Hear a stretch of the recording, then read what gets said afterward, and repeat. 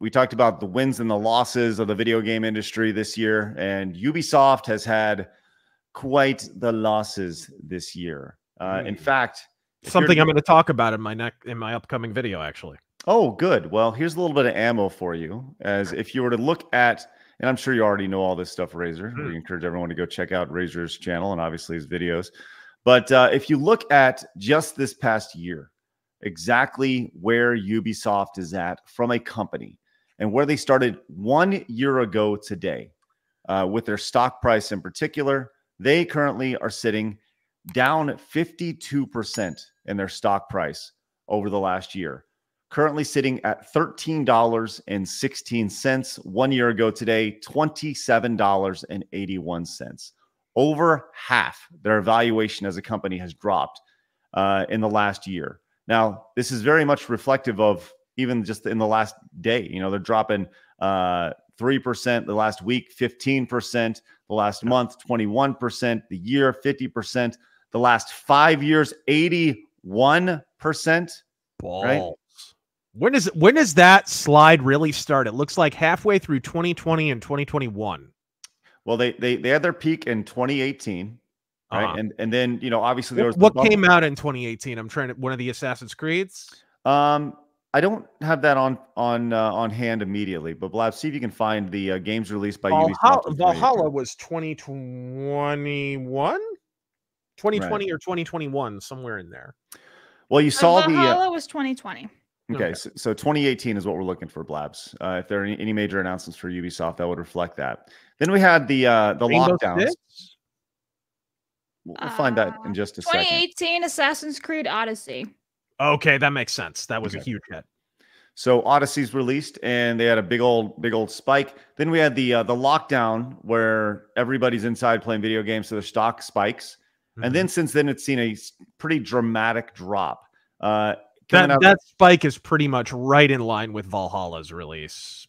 Or no, that's January 2021. Yeah, no, actually, that is. Yeah, yes. January 2021. That would be right after it came out. Okay, so we're looking at $94 in 2018.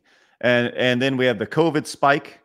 Then it drops like pretty much like a rock. And it's at a low. I pointed this out the other day, Razor, but I want to point it out one more time.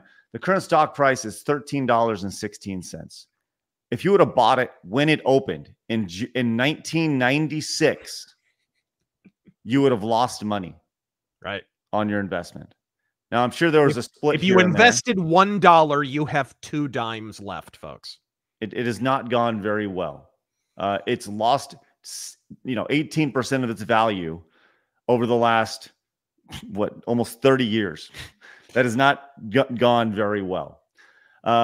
So much so that there was a Ubisoft investor call, and they are pissed at the current situation when it comes to Ubisoft. And this is from Sickly the Ninja over on X, talking about how the Ubisoft situation, like this company is in trouble, Razor. Yeah. So the Ubisoft situation has gotten far worse.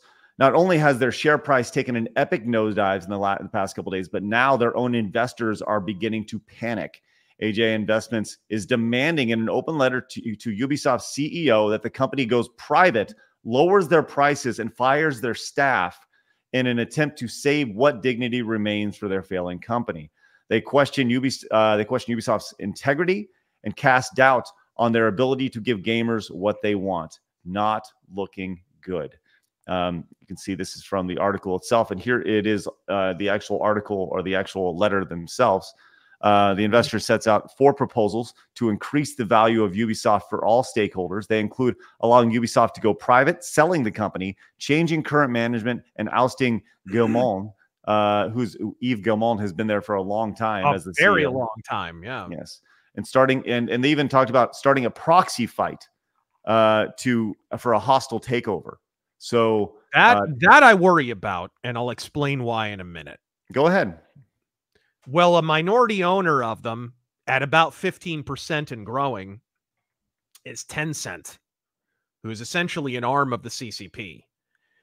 And I've explained before, and I'll explain in my upcoming video, China funds ESG to the tune of trillions every single year. They export it to the West, particularly to industries that they wish to subsume. Then they ban it at home. so that their products, by contrast, seem more appealing. See the shitty Chinese monkey game. And then they can move into fields that they want to take over and take them over. And we're witnessing this in slow motion. If these numbers continue to plummet, mark my words, quote me on it, Tencent will invest even more. While everybody else is walking sideways away from Ubisoft, assuming they don't go private, Tencent will invest even more in Ubisoft. They could wind up being a majority owner, as they do in several companies. They own Funcom outright, right? They own a bunch of different companies pretty much outright, and they're majority owners in a number of companies you'd be surprised about. Actually, you can see a lot of them if you go to their Wikipedia page even. So that's kind of what I worry about, is they're going to take over Ubisoft, or use this as an opportunity to take over Ubisoft. The smartest course of action is to go private. That, to me, that's the wisest course of action. Well, they continue here. This is also from Sickly the Ninja over on X. He says, it gets even worse. AJ Investments plans to use the growing support of the remaining 70% of UB shareholders to oust the CEO and his family and gain full control of Ubisoft so they can sell it off. They show receipts in the letter of the Gaimon family using their amassed control to purposely sabotage potentially beneficial partnerships with other companies and further enrich themselves with help from Tencent. Funny enough, one of the companies blocked from such partnerships is Blackstone. So, yeah, man, this is a lot. This is a lot here, and the idea of going in and kind of taking this over. You know, I'm curious. This AJ Investments, Blab, see if you can do a little bit of digging on AJ Investments. And, just for the record, for those who doubt the $1 trillion spent in the West on ESG in the nation of China, according to data from Sintao Green Finance, by the end of third quarter 2023, China's ESG investment scale reached 33.06 trillion yuan, which is about $4.5 trillion US dollars, which is a record high, and that was a 35% increase from the previous year. Shove that in your pipe and smoke it, bitch. Wow. That is that's unbelievable. Unbelievable. They spend what they spend trillions funding in the West what they earnestly ban at home. That is crazy to think about. This is, by the way, we're gonna have Kirsha on here in the next I think the next week or so. I think she's on the 17th or 19th, maybe next week. And she's been big on, obviously, you know, the rebranding. 26th, the rebranding of DEI, you know, with Bridge and the infiltration of pretty much exactly what Razor's talking about right here. It's crazy to think about. And then now this could potentially find its way into Ubisoft as well. And it already has. It already is. Right. It's already there. That's probably why there are calls to go private. Honestly, is because they recognize that some of the minority ownership, like Tencent and other entities that are involved with the company, are pressuring them in this kind of slacktivist direction, and that it's not profitable. I would imagine there's probably some of that going on. Blas, did you find anything about AJ Investments?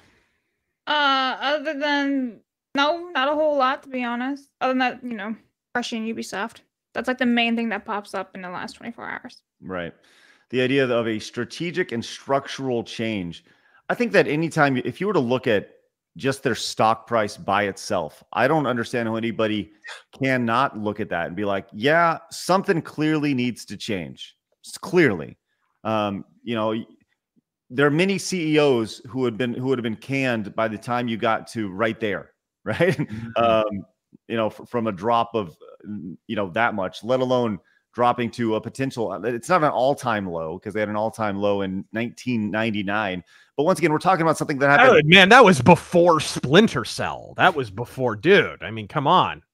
That was before Y2K, Razor. Yeah. And dude, we just said Splinter Cell. You want to know one big reason why you're failing? I just listed off one of your most important and successful franchises. When was the last time you made a game in that series? 2012? 2011, something like that. Like, there's so many dormant Ubisoft series. Rayman, for crying out loud. Some of your biggest franchises are just sitting collecting dust on a shelf while you virtue signal with garbage like Assassin's Creed Shadows. I think of, man, that was like their low point. The last time we saw something this low was before I graduated high school. And I'm old as shit, right? So I'm just throwing that was before I was even in high school. Right. That's crazy to think about. And just a quick glance. Obviously, you talk about the Tom Clancy games, Rainbow Six, Splinter Cell, Rayman. I'm just looking at a quick glance, going through Heroes. Golly, they did a Crouching Tiger, Hidden Dragon game for the GameCube. Alien vs Predator for the GBA, but Just Dance, Prince of Persia, Watch Dogs, Trackmania, Trials was super fun. The Crew, they had some pretty notable franchises along the way. I've said this many times, but I very much think that what's going to happen is they're going to end up selling off their franchises and trying to remain a company. And I think that shrinking way down and getting gobbled up by somebody seems like the most. I mean, there's been talk over the last several years of Microsoft eyeballing them really hard. Yeah. Right. When Microsoft was in that really acquisitive phase, who knows if Microsoft would be now, though. You look at all the studios they bought, and almost instantly Arcane shit their pants and smeared it on all over every available surface in the house, right? Like they had to close Arcane Austin. So it's not exactly panning out for them. I don't think Microsoft has any. I mean, they'd buy them on the cheap, right? But at the same time, like they own so much. They own so many major properties. Do they really need to have Ubisoft in their portfolio? Yeah. I think Sony would be willing to pay more than Microsoft would, because you look at their first party titles and you're like, ah. And I think the only thing Nintendo would be interested in is Rayman, because I think it aligns well with or the Rabbids series, Rayman and the Rabbids. I think that aligns with their cartoony, family-friendly nature. So, man, there we go. Wow. I guess we'll see what happens, as always, when it comes to this. And question for anybody in the chat: are you a stockholder of Ubisoft? It goes back to: do you need to talk to somebody? I don't think they're going to admit that one. Craig. Are you threatening to harm yourself or others? Are there any sharp objects within reach? The original letter they have, I mean, they're right. They said the Ubisoft evaluation, we believe Ubisoft is a great undervalued company that should be worth 40 to 50 euros per share. It's worth 13 right now. A third of less than a third, 25% of what they think it should be valued at. If that's the case, everybody should go in and buy and triple your money. It's a better investment than Concord, my friends. Let's go.